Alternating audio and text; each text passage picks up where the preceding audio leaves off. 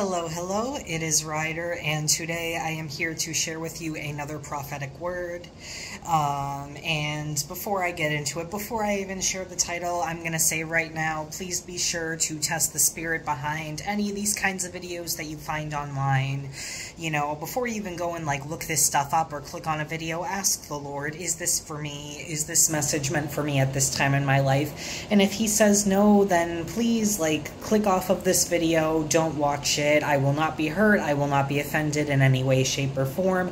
In fact, it would make me very happy to know that you are being obedient to the Lord, because it is more important to be obedient to him than to please people. It would be better to not listen to this message than, you know, if it's not for you, then to listen to a message that isn't meant for you, or that is meant for you but not at this point in your life, and then you wind up going down a wrong path, or you go down the right path but it's too early and everything blows up in your face. I would rather you be obedient and not have that happen to you.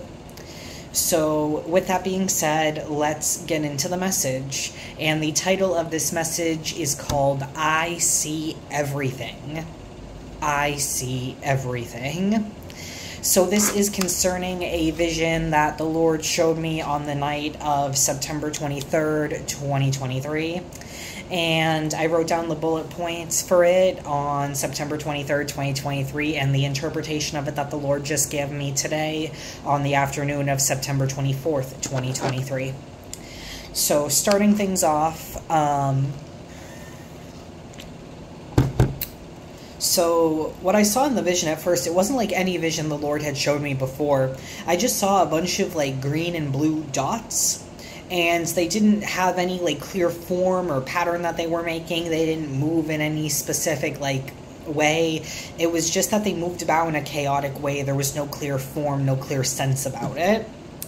Then the green and blue dots formed into the land and sea. So they were separated. They made clear patterns and structures. Then God showed me towns and settlements on the land, and everything on the land was yellow and green, but mostly yellow with a greenish hue in some spots. And he zoomed in on the landscape, because all I could see was just that, but then he would zoom in on certain parts of the landscape, and he would show me these individual buildings, individual structures and laboratories and things that were happening. And then on one of the things that God zoomed into, I saw people building these giant weapons, lasers and missiles and stuff. And they were using computers and stuff to operate them. And I put in parentheses, God revealed this is symbolic of people going on military conquests, modern day military conquests. And then I saw that a missile was shot at the Earth, but it was deflected by some kind of force field, and nothing happened to the Earth. Then the whole scene just plunged into darkness. Everything I saw was black, and that's all I could see was the color black, and these thin blue lines that were creating odd shapes in the darkness.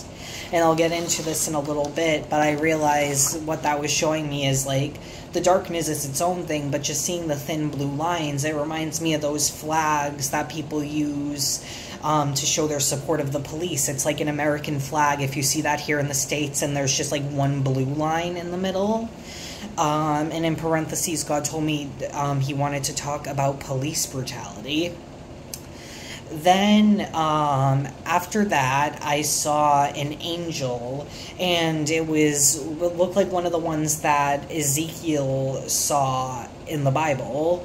It was one of the ones that looked like a wheel intersecting a wheel. It had a large eye in the middle, and it was covered in eyes and made of light. And it was staring at the Earth from space, Earth is here, the angel's here, and it's just staring at the Earth. And it looked like it was ready to bring judgment upon the Earth. And then the vision ended. So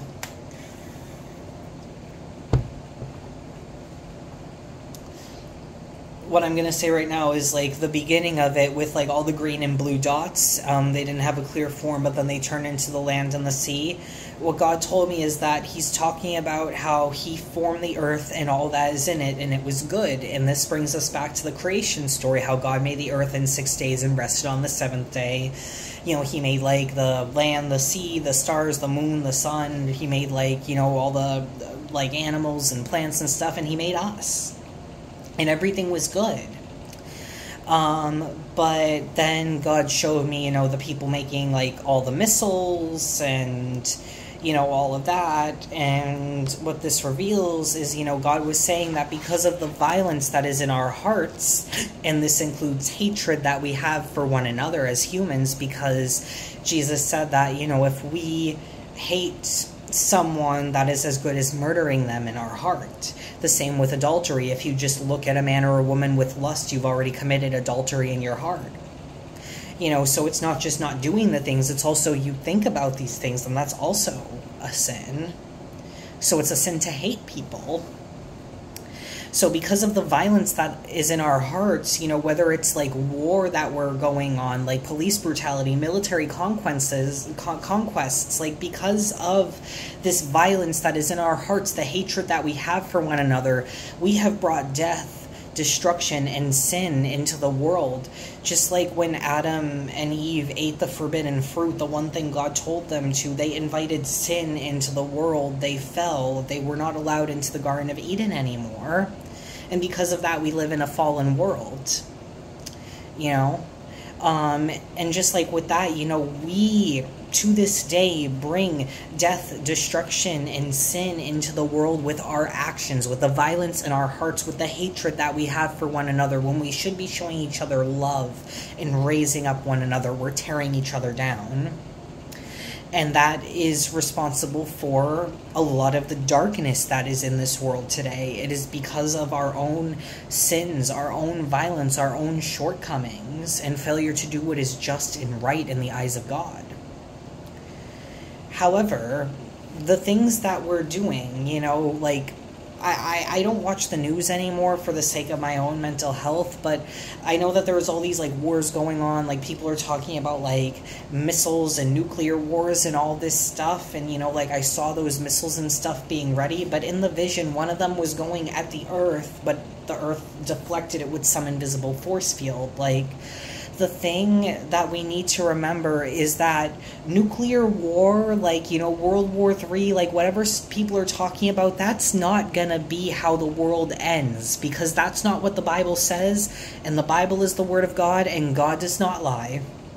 So that is not gonna be how the world ends. God has already told us how the end of the world and the creation of the new world would happen in the book of Revelation. So the things that we do, like, you know, they're awful things, but that's not going to bring about the destruction of this world. That'll happen when God pours out his wrath during the Great Tribulation. And if you have been born again, you have nothing to worry about, because even if, like, the rapture were to happen tonight, if you've been saved, God will take you up with him in the clouds. You'll be up in the clouds with Jesus being taken to heaven, and you don't got to worry about anything that comes after that. Because you've been saved, you're already in heaven.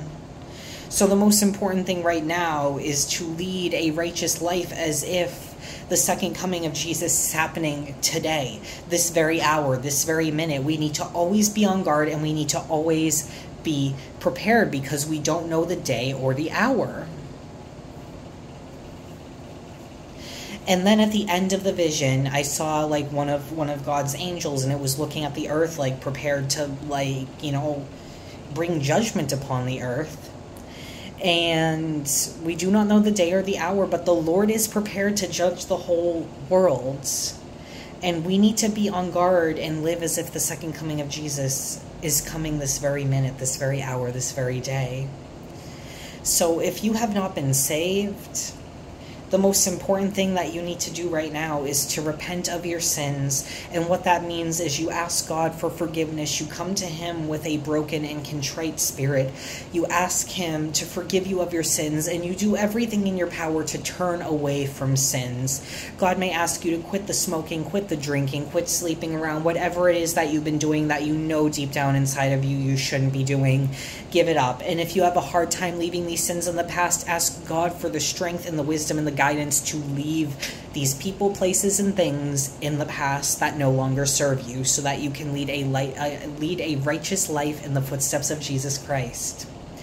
So outside of repentance, the second thing that you need to do to be saved is put your trust in Jesus as your personal Lord and Savior.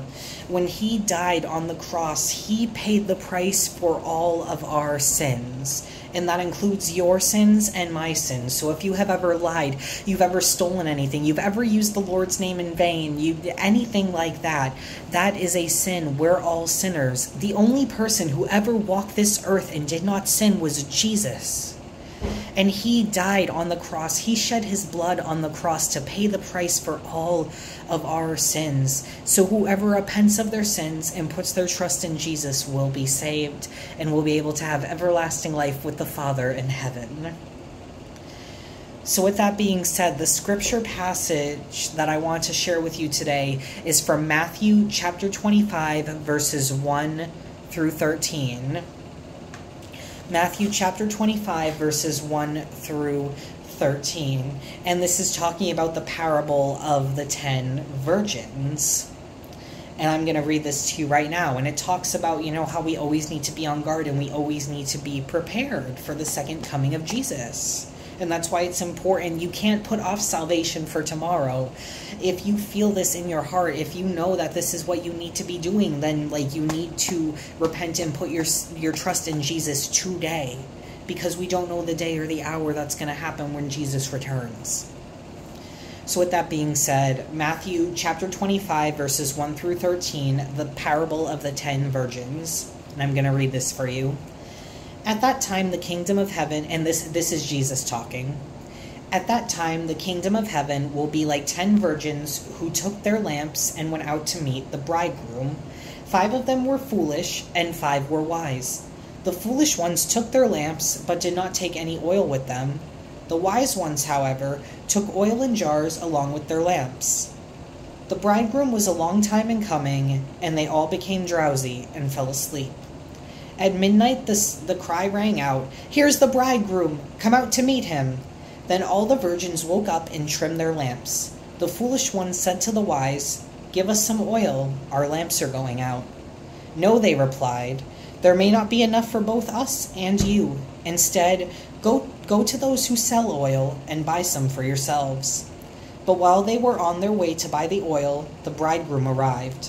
The virgins who were ready went in with them to the wedding banquet, and the doors were shut. Later the others also came. "Lord, Lord," they said, "open the door for us." But he replied, "Truly I tell you, I don't know you. Therefore keep watch, because you do not know the day or the hour." And I feel and this talks about, preparing for Jesus. The people that didn't have the oil in their lamps ready to go when the groom arrived. When was it the groom? The bridegroom. Yeah, when the bridegroom, they were waiting. They didn't have the oil in their lamps. They weren't ready. They were not ready for the return of Jesus. So then they went to go out to buy oil, and by the time they came, the master came, and the banquet already started, the doors were closed, and they couldn't get in. It was just bye, you should have been ready, you needed to be on guard. But the ones that had oil in their lamps that were ready to go, they got to go in the banquet and be with the Lord. And this is a metaphor for being with the Lord in heaven. So that's why it's important to always stay on guard, because we do not know the day or the hour when Jesus is going to return. We do not know when the rapture is going to happen. We do not know when the Great Tribulation is going to happen. Only the Father knows that. So with all that being said, I think now more important than ever, it is important to repent and put your trust in Jesus as your personal Lord and Savior. God knows everything and he sees everything. And one other thing that I'm going to say, and I probably should have said it earlier, but it was more important I read the scripture, is that, if anyone has hatred for other people in their hearts, we need to do what we can to extinguish that hatred in our hearts, to show love, to show kindness and patience for one another, to hold our tongues when it is prudent, so that we're not lashing out at each other, because the power of life and death is in the tongue. And if you have a hard time showing love and kindness for others, if you're harboring hatred for other people in your hearts, ask God to help you with that, to help you have a larger capacity of love and kindness to show to those who you dislike, who hurt you, anything like that. Because we shouldn't be walking around with hatred in our hearts. That's only going to hurt us in the long run, and that's not how God wants us to live. Also, if you have been violent towards other people, I know that God does not want you to do that. God is telling me to say it. If you are engaged in war, in the military, things like that, you may need to step away from that. I would say ask the Lord for that, but I do believe that the Lord is telling you to walk away from that, walk away from the violence and the oppression that is caused by war in this country. And the same goes for police brutality. It is important that we have military because they keep us safe. It's important that we have police because they keep our communities safe. But if you are in a position of authority and you are abusing that authority to take advantage of people that are oppressed, that are poor, that are in need, if you're needlessly just beating people, harassing people, God does not want you to do that. That is not how God calls us to live. Yes, you need to do your job and you need to keep people safe, but God doesn't want you to needlessly abuse and harass and bully other people and use your power, and take advantage of it. If you keep doing that, God will take away what you have and give the power and the authority to someone that will actually use it wisely and prudently. So with all that being said, we need to quench the hatred that we have in our own hearts and replace it with love for one another. And we need to stop this needless violence, whether it's war, whether it's brutality, even if it's parents just, brutalizing their own kids being disobedient to their parents. We need to start showing each other more love and more kindness. There is so much hatred, so much anger out there in the world, and it's like, I go out, even just taking the bus or going on a walk, I see more and more people that are just so rude and nasty and venomous towards one another, and I don't know where in the world it is coming from, but now more than ever, we need to show each other kindness and love, and not just being nice to people. I'm talking about showing people unconditional love and kindness, the love that Jesus showed all of us when he paid the price for all of our sins by dying on the cross. That is the kind of love that we need to show for one another, and right now, at least where I live, it is sadly lacking. So if you are hearing this message right now, I believe that you are being called to be different than the people of this world. You are being called to be an ambassador of love. You are being called to be an ambassador of the love that Jesus Christ showed for all of us in this world. Even just the little things that we do can make a big difference and brighten someone's day, make their week, make the world a slightly better and brighter place. Because as servants of the Lord, we are called to be the light and the salt of the earth. With all that being said, thank you for taking the time to listen to this message. I hope that it was helpful, and I hope that you have a wonderful rest of the day. Alrighty, take care. Bye-bye.